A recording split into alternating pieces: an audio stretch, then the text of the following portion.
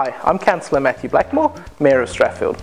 Today I'll give you a brief update on some highlights from our recent Council meeting. Council will complete a comprehensive review of the Strathfield Connector bus.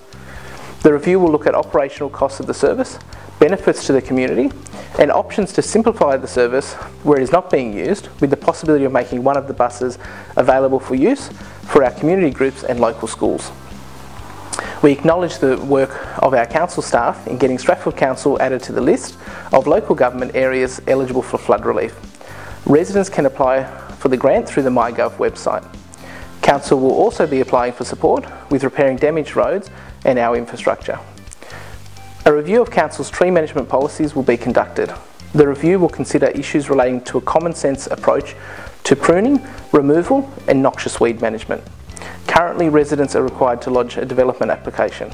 This is a lengthy, very restrictive and expensive process.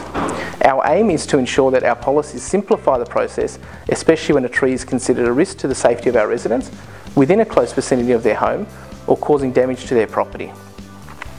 As part of this process, residents would be required to replace any loss of trees on at least a 2-to-1 basis so we can increase our tree canopy moving forward. Council will prepare a report on the development of the Strathfield Council app.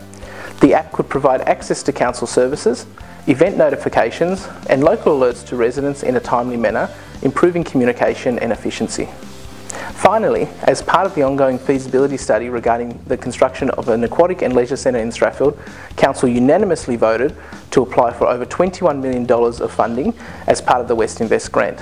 Westinvest is a great initiative funded by the New South Wales Government and aims to fill infrastructure gaps in Western Sydney. That's it for this month. For any questions or comments, please contact Council or visit our website. Thanks for watching.